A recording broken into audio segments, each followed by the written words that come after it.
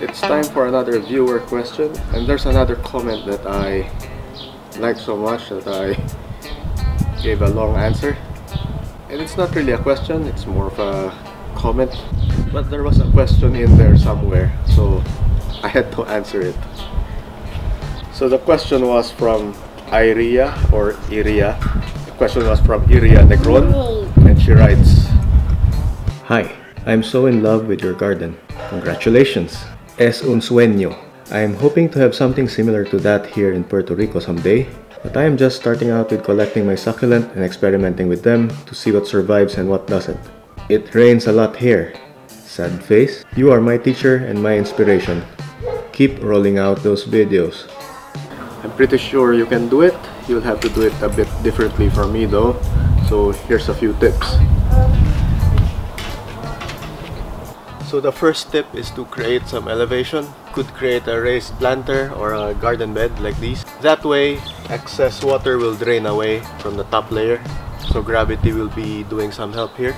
As for edging, you can use any rigid material, but I prefer using rocks because I like the look of a rock garden.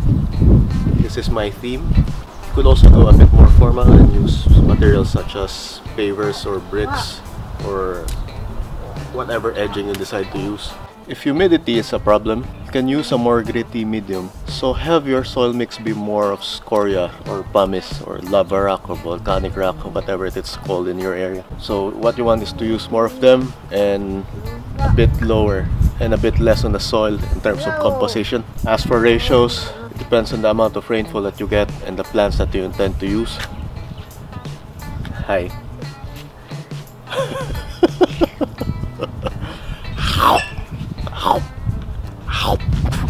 You will want at least 6 inches of this mix.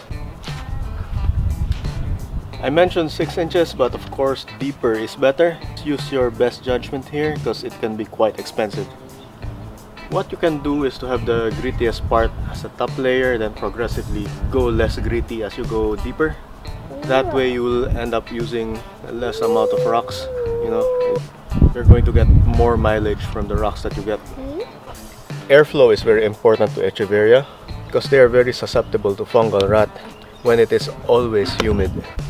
A bit of mounding helps, as well as removing dead leaves periodically.